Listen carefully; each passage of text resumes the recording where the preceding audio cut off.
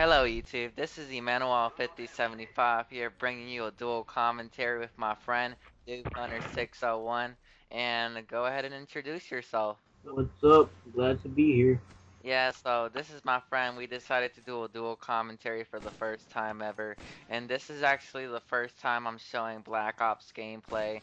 I'm quick scoping with my friends on private match, and yeah, I came out on top, first place, and with a 360 at the end. So yeah, so we're gonna talk about the games that are gonna come out in the future, like Black Ops 2, GTA 5, Resident Evil 6, and stuff like that. So yeah, so Noob Hunter, what games are you interested in or looking forward to in the future? There's a whole list, but you said basically my top three.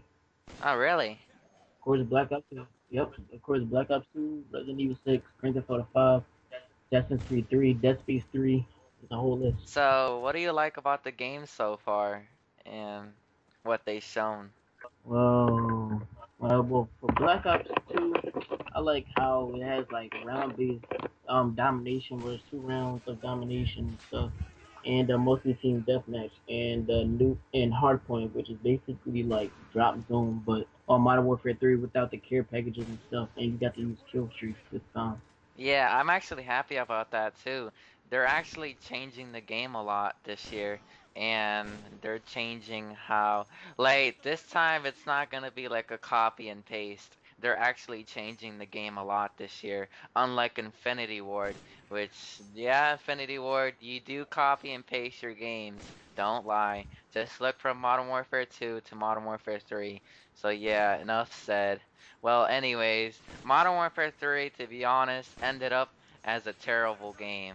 Like, it has too many campers, it had too much lag, all the lag compensation was horrible, and you know how you shoot people and then they end up killing you, and then when you watch the kill cam, you're actually 1 second behind? Have you ever experienced, like, have you ever saw that, Noob Hunter?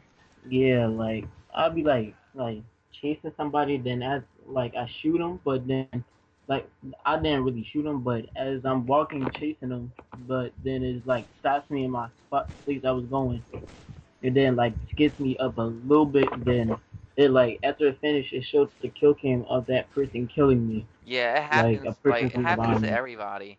It's not just like one person, 'cause the lag compensation is the reason why that happens all the time.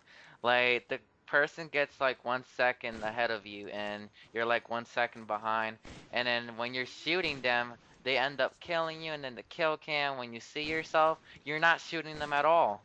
'Cause you weren't like a 1 second behind. That's like before you were shooting them, which is like the lag compensation that's doing that, which is bad. I hope they better fix that for the future games that are coming out. But I kind of doubt it because it's kind of hard to get rid of lag. So yeah.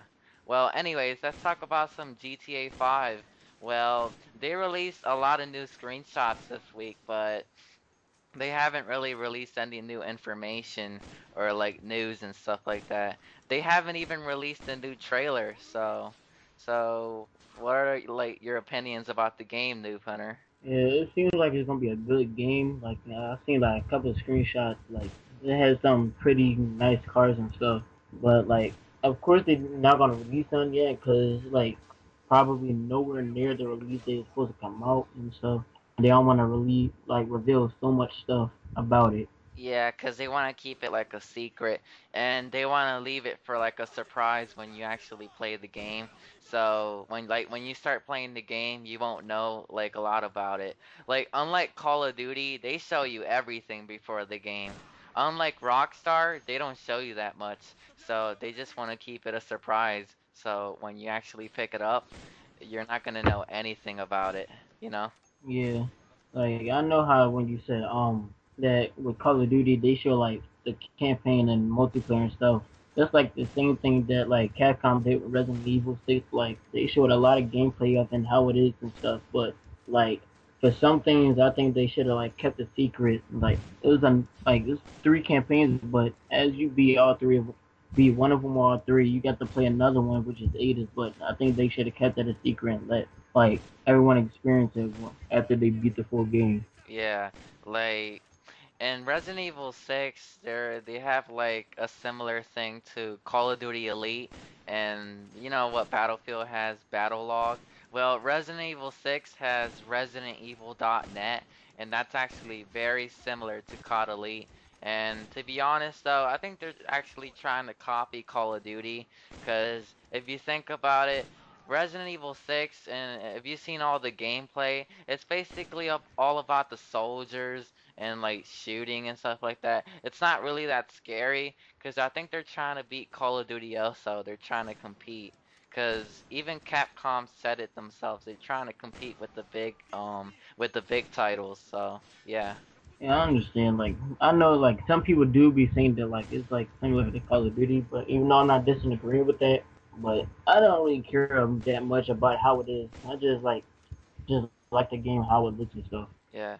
Like Battlefield 3 tried to compete with Modern Warfare 3, but unfortunately it failed and Modern Warfare 3 ended as a big success and it was like the biggest, game of the year.